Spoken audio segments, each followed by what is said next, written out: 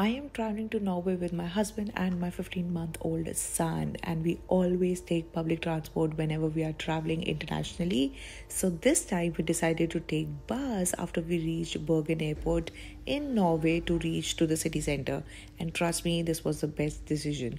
Why? Because it only costed us 25 euros for three of us, and they gave us this toddler seat for my son so he could sit comfortably and have a very safe, pleasant journey. And we were so fortunate with 22 degrees temperature once we reached here.